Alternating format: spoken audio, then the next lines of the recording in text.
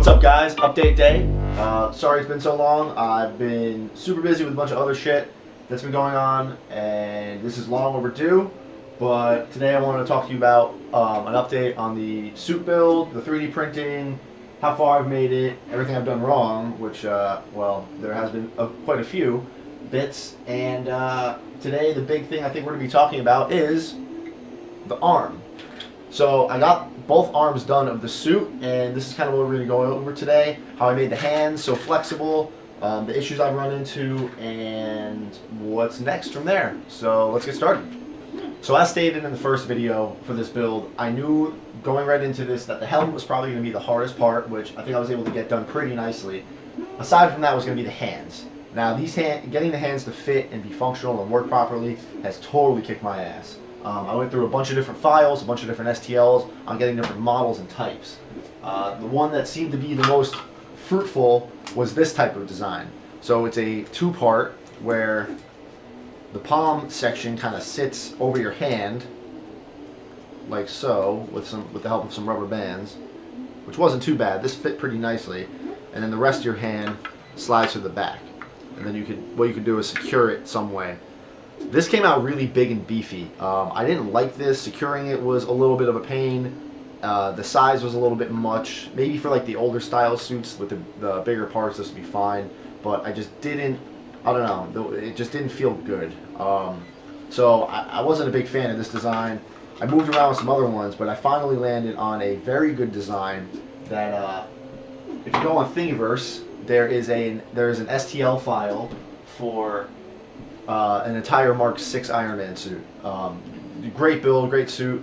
The hand file in it, though, is fantastic. And what that gave me was this type of palm. So what this is a two-part palm. The entire palm section is one solid piece, except the little reactor in the middle. That actually pops right out. This is all one piece right here. And then the back plate is just sits right on top there. And I have it secured with elastic bands, so I'll talk about that later. And what this allows you to do is keep the whole hand as one section, and then you can just slide your hand right through. It's a little pinchy right now, I still got to work that out. But slide your hand through. The palm stays there nice and secure. You can bend your fingers around it, and then whichever way you want to secure this back plate, it sits and closes. And what that lets you do is it actually gives you pretty good wrist control and movement. What I found is actually if you tuck this in and push it in under, it makes it kind of seamless, look seamless. So this was absolutely the best hand file I found. This saved me a lot of trouble. It gives you a little arc reactor bit that you could, I probably am going to print this in clear filament, throw some LEDs in it, there's holes for lights, and pop it right back in. And there's enough room in there to give you plenty of room. So once you get this printed, well, first let's talk about scaling. Sorry. How did I make sure this fit? Well, I went through a couple different renditions. This was a much smaller palm that I printed. I'm just going to paint it up and make a little desk piece for it.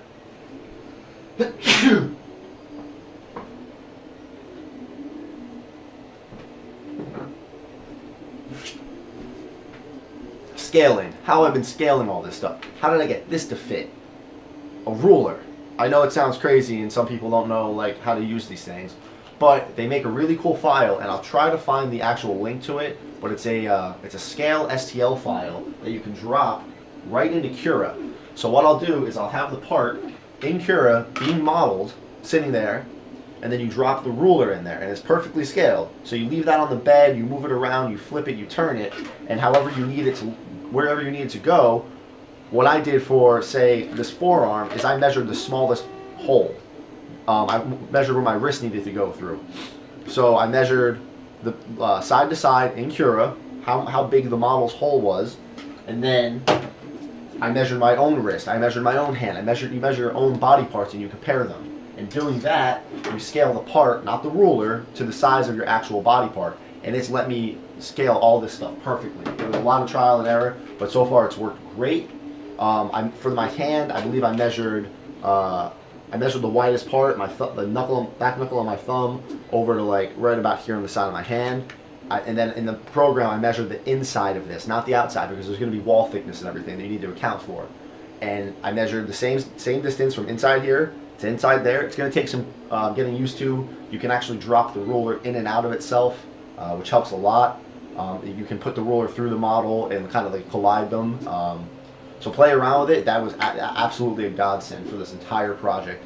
It also let me measure the bicep part. I measured again the hole in the bottom that my forearm needs to go through, and then my whole arm can fit through. I can't really grab it with this; it's a little slippery. But just measure, because I've already printed a couple parts that don't fit the best, that I'm probably gonna have to scrap. Depending on the time of day, this fits perfectly, or it's a little tight. So the rest of the hand, so that file I was telling you about, it gives you the palm, the back plate, gives you a bunch of other parts. An Ironman hand's an Ironman hand. They're all pretty much the same thing. If you're using one from the Mark 6 on the Mark 50, you're not gonna be able to tell. There's an arc reactor, there's fingers, whatever works for it. So for the fingers, it lets you print them all together in little rows, little neat, nice little rows, and then pop them off the printer and start attaching them. So how do you attach them? How do you keep them like this? So this was made with elastic band. I got this off Amazon or eBay, really cheap. It's really good, stretchy elastic band. It's thick and it reacts pretty well to super glue. I went through a couple different styles. I went through rubber bands. I went through a few different things, trying to find something that actually reacted well with super glue. And this was it. It's very cheap and easy to use. And all I did was cut little strands and glue them all along the backs of the fingers. So I can stretch these out and they go right back to the normal position. I was able to use it for the back plate so you can lift it up. So this is all one piece that I can just, like I said, I can slide right in and out of. It gives me full range, and it's actually pretty comfortable. There's really no issues. And then if you have like a morph suit on under it, or that's what I'm gonna have, it'll cover up all the finger slots. I've cleaned this up a little bit, already started sanding it a bit, so I'm just gonna paint this as one piece, see how it goes. Worst case, if I have to cut the elastic out, I cut it out, get rid of it, and I'll just put it back together. I have plenty of the stuff, so this worked great. So moving on to the forearm. Like I said, I got pretty lucky with both of these first prints. First shot, they worked. They fit me very well. Forearm's a little tight. I'm still trying to stretch that out. Well, but wait, how do you stretch something out after you've already printed it? Your oven. This worked. My forearm did not just slip right through this. There was a little bit of tweaking. I had to flare out right here a little bit, but all I did is pop it in the oven. I don't know, like 300 degrees, maybe like a few minutes. Take it in and out, and you get it just so it's a little malleable or pliable. And be careful, don't burn yourself. But you can put your arm through it and stretch it out. You can mold it, and that let me kind of get everything exactly where I need to be. The next thing I got to work out is this little section down here. This was printed with the forearm. I should have sliced it off. I might just get rid of this and let the morph suit kind of fill that area in, because it really does limit my mobility right now. So I can't even touch my own head. So that's kind of a problem. Aside from comfort and size, it's not too bad. A little pinchy, but there's just some sharp bits I still have to trim down. And it's going pretty well so far.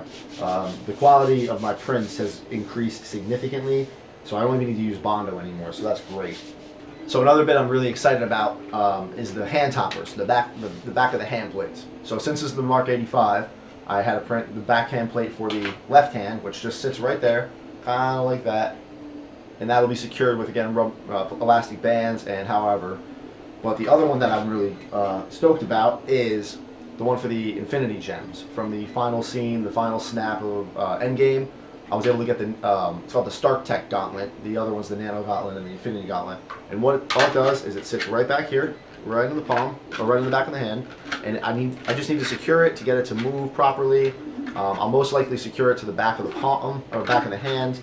This way it stays in that spot, and then it'll slide up and down the forearm. I've seen some people just kind of attach it like that, but it kind of limits mobility. So I think something like that will work great. It has slots for all 6 stones.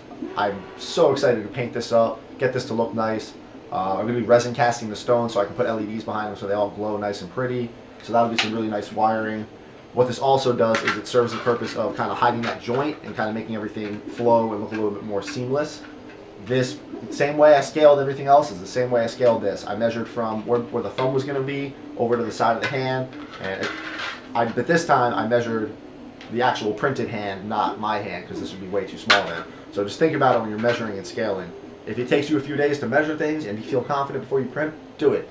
It'll save you time, it'll save you money, it'll save you material. So those are the hand toppers done. So let's talk about failures.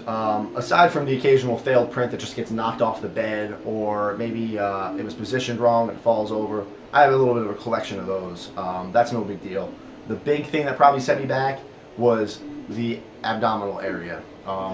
If you can see this nicely, I hope you can. Oh, let's get some light on it.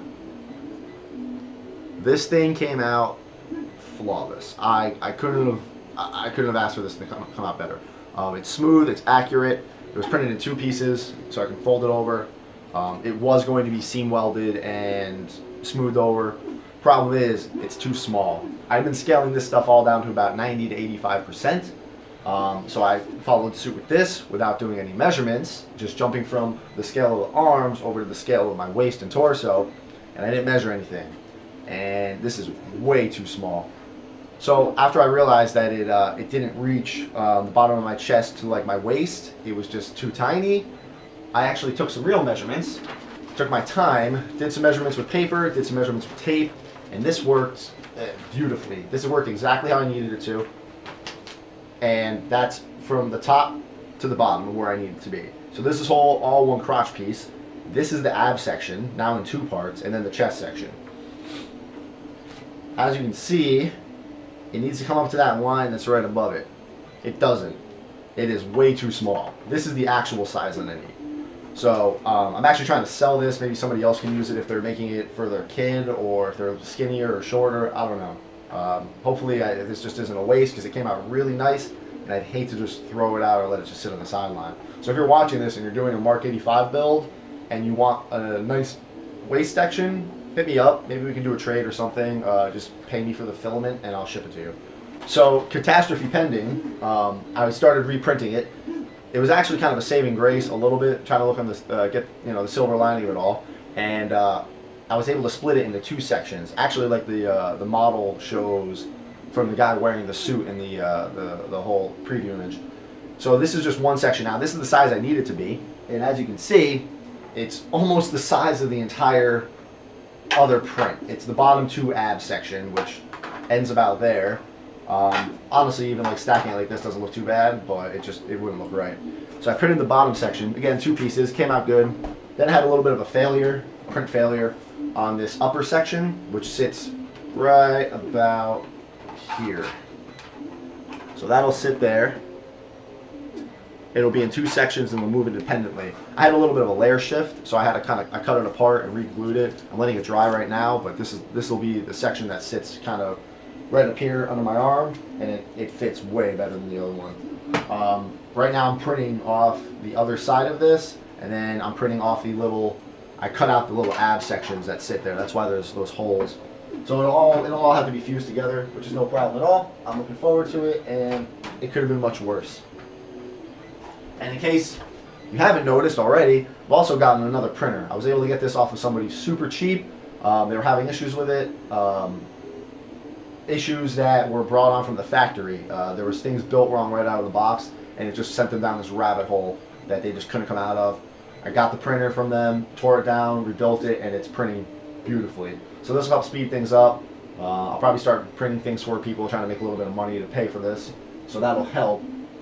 Let's talk about the helmet. Not really much else on this. This is kind of turning into more of a test bed because it's too big. I'm probably going to, like I said, I'm going to reprint this whole thing. This is more of a shelf topper at this point, but it's giving me a chance to experiment on things. I threw some padding in there to try to get it to fit better, and how it'll feel on my head and the pressure points, getting it to stay. That's been great. It fits beautifully, just with minimal foam. I'm still working on the actuator system just to get it to lift up, but the big thing I was able to do was get it to actually light up. So these are these really cool eyes off of eBay that you can see through even when they're lit up. You can't see them through they're not that great when they're lit up, but when they're off, you can see directly through them. And if you turn the light on, yeah.